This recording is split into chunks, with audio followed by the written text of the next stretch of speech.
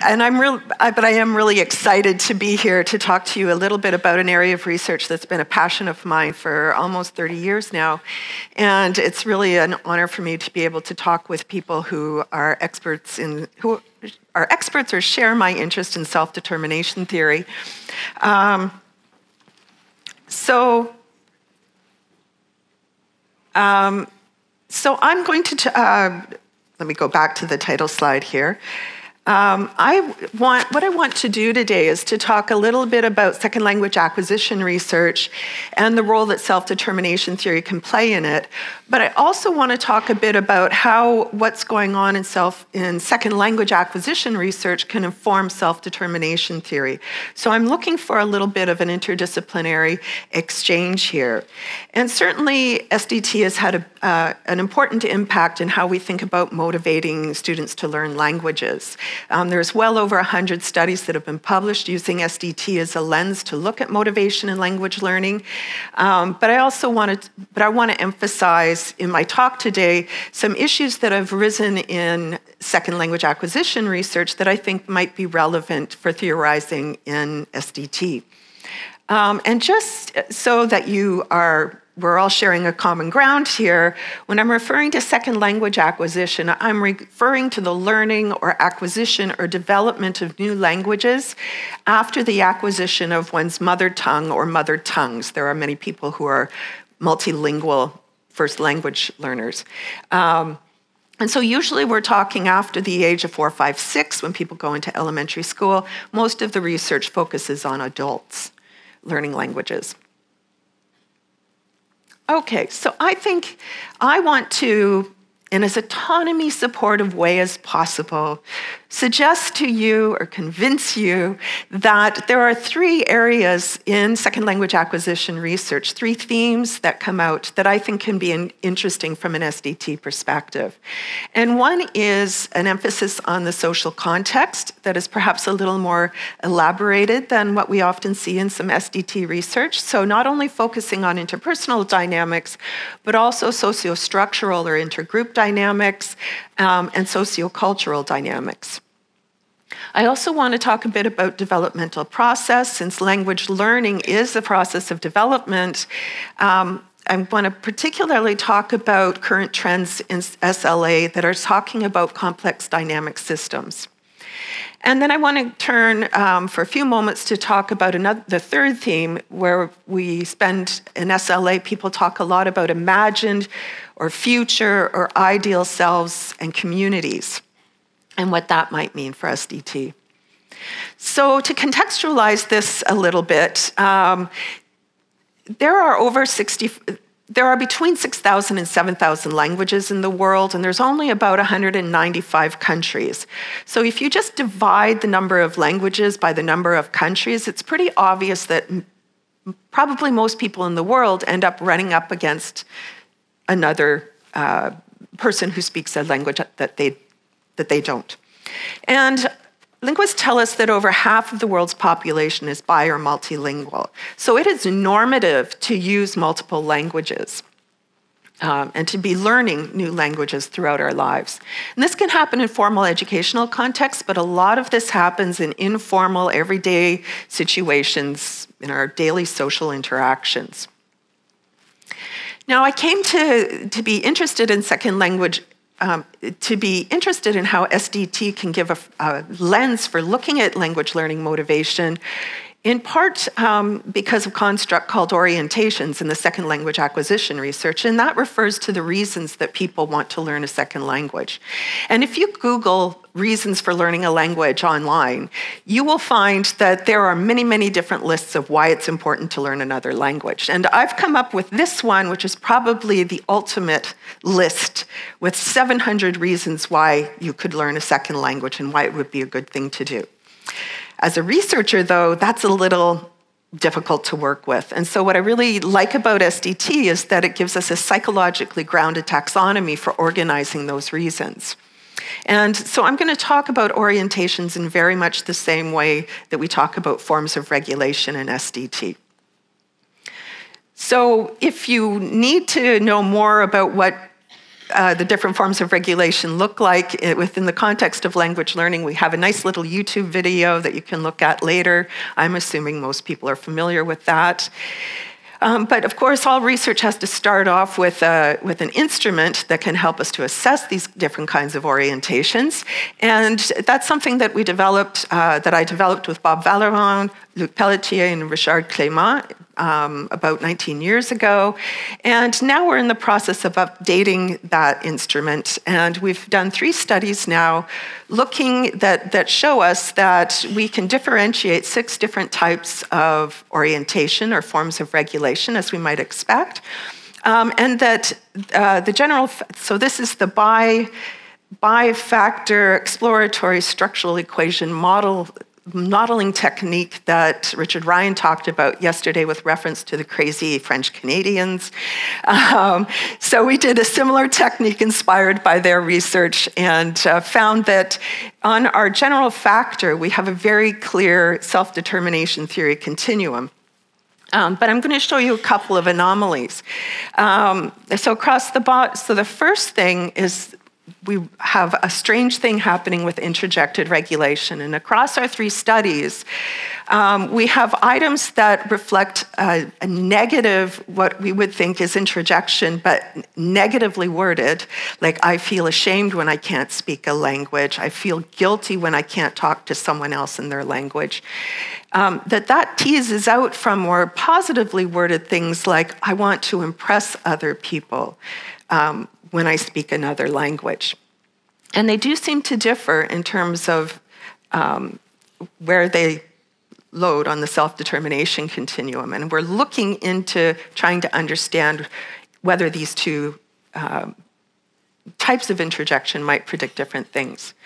The other thing you'll notice is that integrated regulation isn't here. And as Richard Ryan talked about, this isn't that surprising, especially in a group of novice language learners like the ones that we're looking at here, who are first-year university students.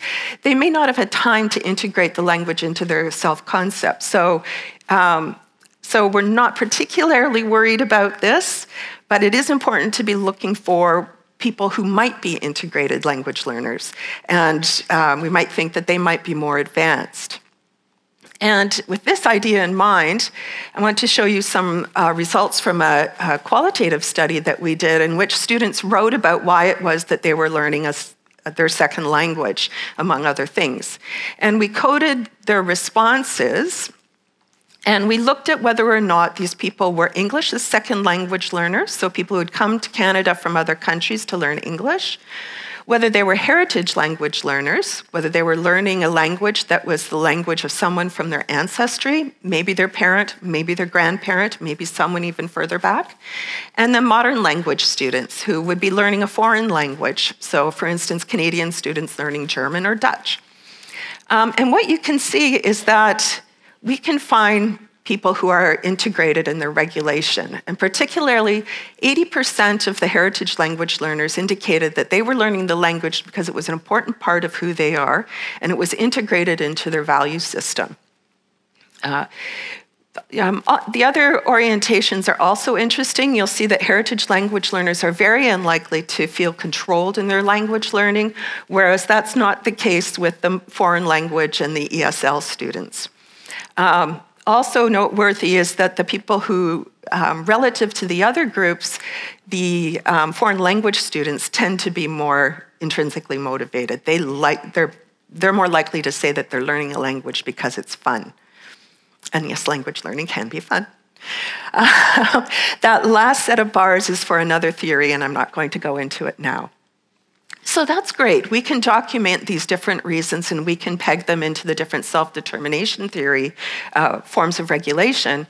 But of course, we want to predict different outcomes. And so you'll no doubt recognize this model from the self-systems model of motivational development from Skinner and her colleagues. And of course, it's been used widely among the SDT researchers, where the social context, it presumably affects our self-dynamics, our feelings of autonomy, competence, and relatedness support.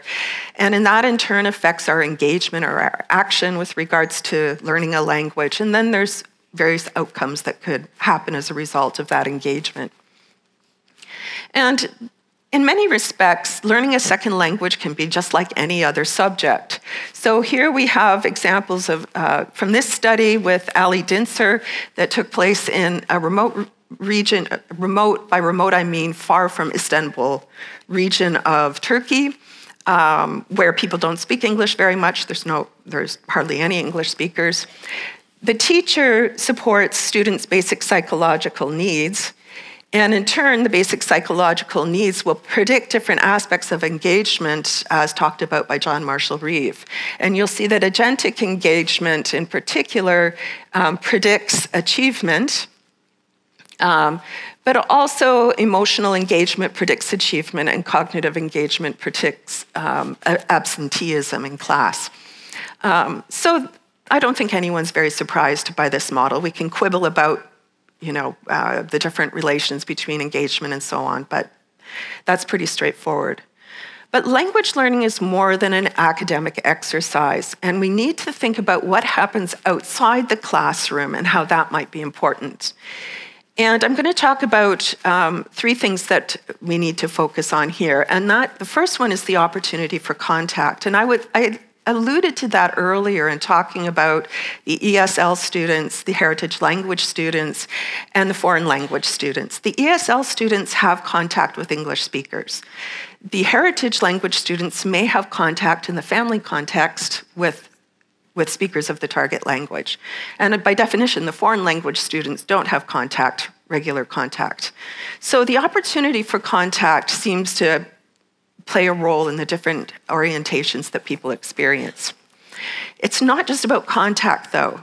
When we're talking about intergroup contact, intercultural contact, we also have to be mindful about who's a majority group and who's a minority group.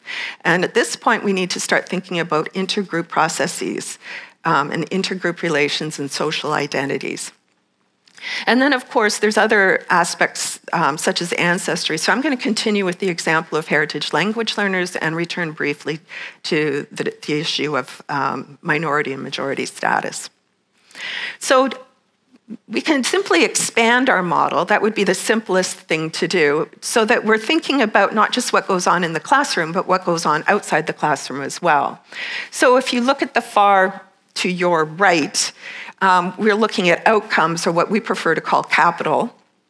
And we can make a differentiation, as Bob Gardner did, who's one of the founders of motivation and language learning research. We can make a differentiation between linguistic and non-linguistic outcomes. And linguistic outcomes are language proficiency. We usually go to a classroom and learn a language because we want to get more competent in it. And we often measure that through academic outcomes like grades in a course, or achievement on standardized tests like TOEFL, or some other kind of test of proficiency. But Gardner also emphasized that there are many non-linguistic outcomes that come from learning a language, and he was particularly interested in what the implications were for intergroup contact, communication with members of the target language community, because that's why we learn a language, right? That's ultimately, we want to go out and communicate with other people. So do we do that? So the outcomes are a little more complex. It's also the case that the interpersonal supports can be more complex, because it's not just the teacher and the people in the classroom that can support our autonomy, but also our family members, depending on their attitudes towards language learning, their attitudes towards the target language community can all come into play. And of course, the target language community itself. If you have an opportunity to interact with people, are they autonomy supportive of you as well? Okay. And this, again, is another model that, of course, has different variations, but you've seen many models like this already in this conference.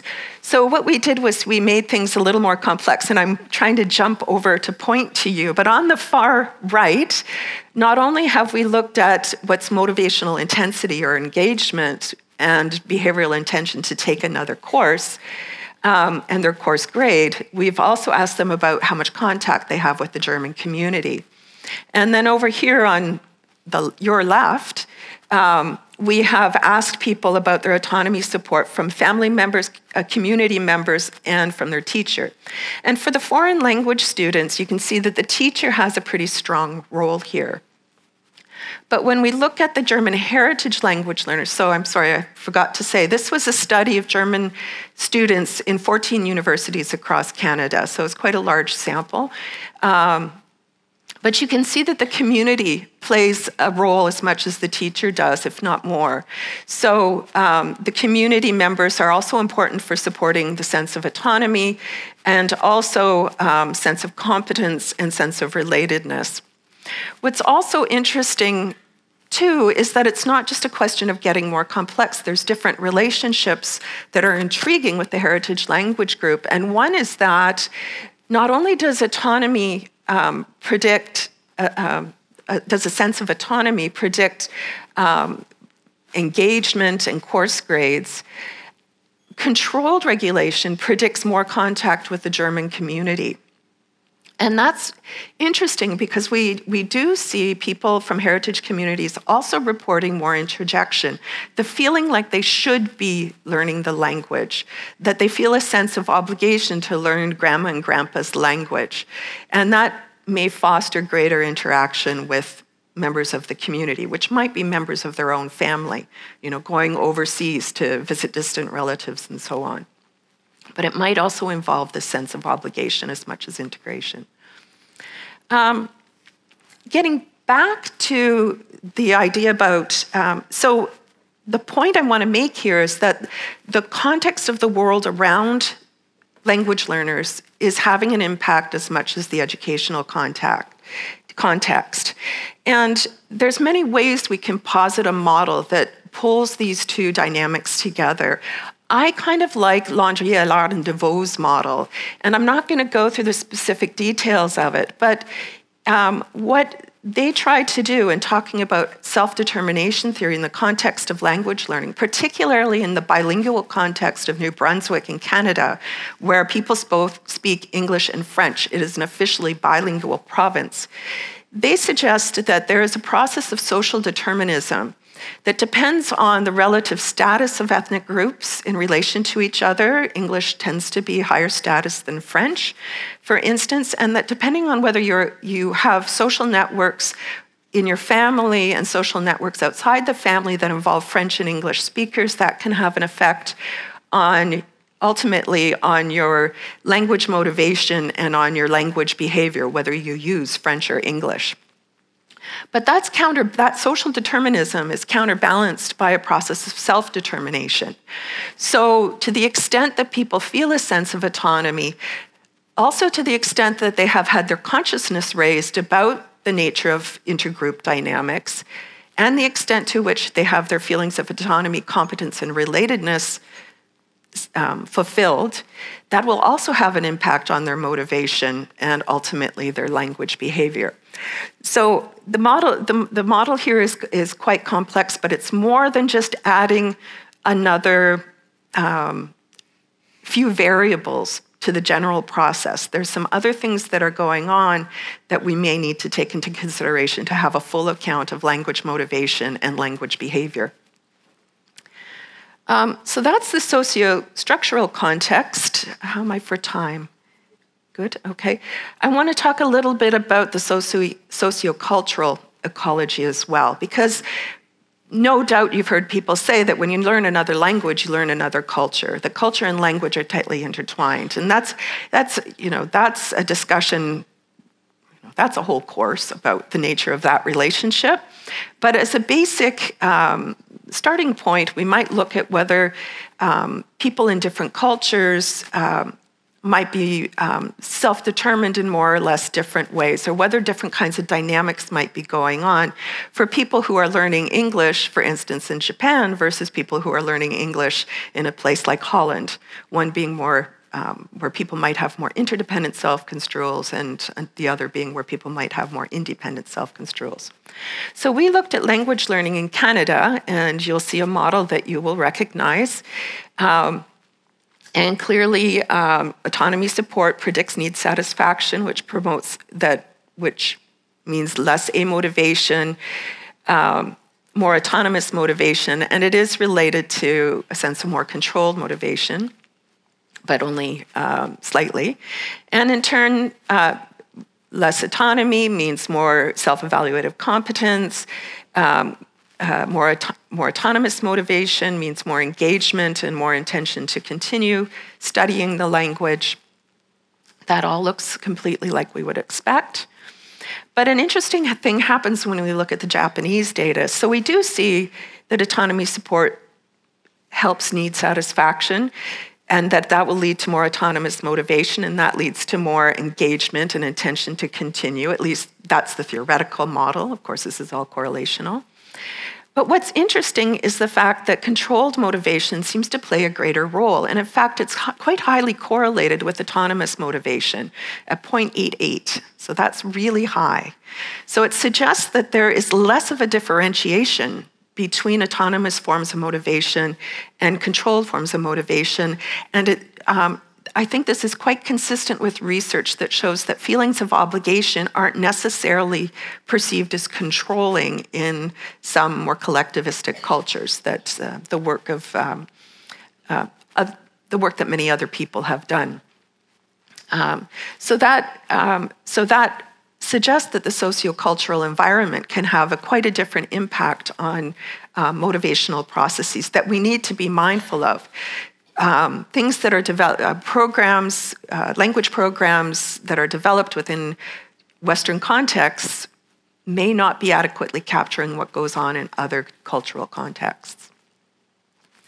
So the next thing I want to talk about is temporal dynamics, and particularly about complex dynamic systems. There's a move towards thinking about language as a complex dynamic system. And it's not surprising that social psychologists interested in language have picked up some of that and thought, hey, maybe we should start thinking about motivation as a complex dynamic system. And so when we're looking at complex dynamic systems, we're talking about self-organizing systems, which I think fits in nicely with the whole idea of organismic integration that SDT posits. And we're emphasizing variation rather than general tendencies. And we're looking at interpersonal variation over time and interpersonal variation among different people. We want to be attentive from this perspective. There's a lot more focus on nonlinear change. And of course, linear change happens too, but people are really excited about demonstrating nonlinear change. And also, we have interacting systems. So we might think about this in terms of a variety of different systems, but what I'm going to talk about today is thinking about the self system, particularly feelings of forms of behavioral regulation, like intrinsic, more self-determined forms of behavioral regulation, and action as an engagement as another kind of system. And so this is a study of English Canadians learning French. And this is our measure of engagement, which is basically a measure of how much intensity you put into learning the language, putting in effort, doing your homework outside of class. And this measure was drawn from the second language literature. And what you can see is that over time, this is a random sample of the people from a small random sample from the people in our sample, subsample. And what you can see is the average tendency, that red line, is for a decline in engagement over time. So this is from the beginning of a semester to the midpoint of the semester to the end of the semester just before final exams. And people's active engagement in the course drops. And this isn't surprising, perhaps, because this pattern is demonstrated in several studies, that over years, across semesters, over time, our engagement tends to decline. And, in some ways that would make sense. I mean, how many of you rev it up for the end of the semester? Most of us are getting kind of tired of it, right? And preparing to move on to the next thing.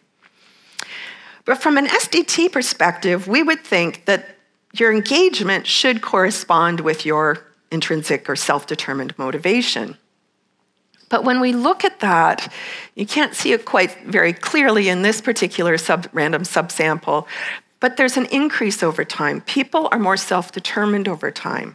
So the slopes over time are not corresponding. And so we did a parallel growth curve analysis to look at this. And you can see over here on your left that the intercepts are correlated. So you can think at the mean level that intrinsic motivation is positively correlated with engagement. Now, the slope of intrinsic motivation and engagement is also small but positively correlated. And remember, the slope for engagement is going down, so you kind of have to do a bit of mental gymnastics here. But what it basically means, I've picked two hypothetical people, Alan and Betty, and what it basically means is that in the case of Betty, even though she started off very low in her intrinsic motivation, it's steadily going up. And even though Alan's intrinsic motivation is relatively higher, it's not changing very much. And that seems to correspond with putting the brakes on the decline in engagement. So the more your intrinsic motivation rises across the semester, the less your engagement will decline. In other words, you'll tend to keep it up. Okay? So we can think about these two systems as interacting with each other and having an impact on how each of the systems unfold. Okay, the last thing I wanted to draw your attention to was this idea about imagined or future or ideal selves and communities. And two researchers here have really brought this idea to the forefront of people's thinking about second language motivation. And the first is Bonnie Norton and her colleague Aneta Pavlenko. And drawing from Benedict Anderson's book, Imagined Communities, Pavlenko and Norton state that they argue that language learners' actual and desired membership in imagined communities affect their learning trajectories, influencing their agency, motivation, and investment and resistance in the learning of English. So that nutshell, if I elaborate it a little bit, means that it's not just about how you're feeling in the moment, but how you imagine yourself engaging with other communities in the possible future as a potential that can affect your motivation. And Aneta Pavlenko and Norton have looked at ESL learners who come to Canada, in the case of Bonnie Norton, and have looked at people who imagine that one day they will be able to engage with friends in a cafe and laugh over jokes in English. And that's their imagined community and their imagined possible future. Whereas other people imagine relatively negative things. They imagine that they don't want to be a part of a particular community. And I have a personal example of when I started my undergraduate university, I started in French literature, and I had an English professor who had a goatee, and he would continually stroke his goatee and say, "Que dirais-je? Que dirais-je?" And I thought, I don't want to be a part of that. So I became a psychologist and a linguist. I became a scientist instead. So, to me, that really resonates, that thinking about what the potential, what would it mean for me to do this in the future? Zoltan Dernier and his colleagues have focused in on that idea of the future self or the possible self, drawing from Tori Higgins' research and Hazel Marcus's research. And they have argued that we need to think about how language learners' actual and desired memberships in imagined communities affect their, that's the wrong quote. Oh dear. Basically, they focus it narrower on to what extent can you imagine yourself being a speaker of that language, and to the extent that you can do visioning exercises to see yourself as improving in a language, that would be really important. We haven't done a lot of research along this line, but some of the correlational research that we're doing now as we're looking at our measurement instrument, we have included measures of the ideal self. And it does seem to be that the ideal self predicts things like the intention to continue studying the language more strongly than self-determined regulation, particularly identified regulation. So it looks to me like we need to be thinking about this future, this possible, this potential self, in addition to thinking about how this is integrated into our sense of selves. I think this is also an interesting area because we are doing another study about people who are learning Latin. And it turns out that their imagined sense of self and an imagined community is a bit complicated because, of course, there is no Roman community anymore. But nonetheless, they do imagine a sort of more prestigious, either prestigious or rather a community of people who are like-minded and interested in these esoteric sort of things. A little geeky is the way they describe it. Okay, so in sum, I've tried to argue here today that SLA approaches to motivation can perhaps bring some ideas to SDT, because in SLA, these have been the focus of a lot of research attention, including elaborations of the social context or social ecology, going beyond interpersonal relationships to look at socio-structural and sociocultural dynamics, looking at developmental processes from a complex dynamic systems perspective, and thinking about our potential imagined selves and communities. And so with that, I'd like to say thank you. And on this slide, it's not here, but I understand that in Dutch, it's dank u. So, thank you.